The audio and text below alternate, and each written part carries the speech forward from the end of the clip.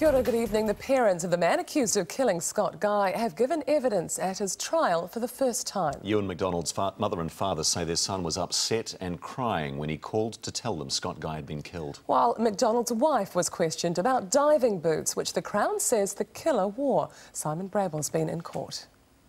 For Ewan Macdonald, guns are a way of life. The boys from a very young age, Kerry, put a firearm in their hands, just for curiosity's sake and to show them the safety of firearms. We're not allowed to show you Ewan Macdonald's parents, but both gave evidence that he grew into a keen hunter, going on deer stalking trips to Taupo, or on this occasion, Stewart Island.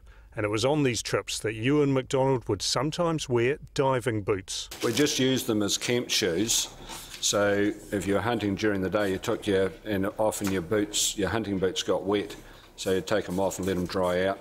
The Crown says whoever killed Scott Guy in July 2010 was wearing a distinctive pair of diving boots, and they say Ewan Macdonald had bought just such a pair from his father's hunting shop.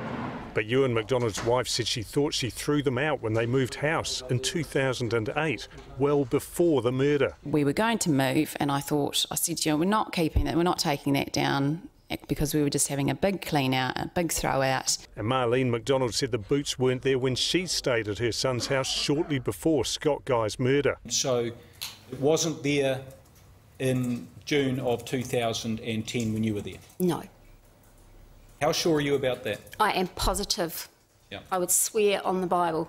Police giving evidence today that despite an extensive search of the Guy property, they never found the dive boots or the Labrador puppies they say Ewan Macdonald stole to make police think the murder was a burglary gone wrong. While Ewan Macdonald's parents also recalled their son was crying when he broke the news to them of Scott Guy's death. I said to him, do you know how he was killed? And he said, I think his throat might have been cut. Contradicting the Crown's claim that Ewan Macdonald told people his brother-in-law had been shot even before police knew that that's how Scott Guy died. Simon Brabble, One News. And we've got plenty of coverage from the trial on our website, onenews.co.nz, where you can find a blow-by-blow account of what's happened so far.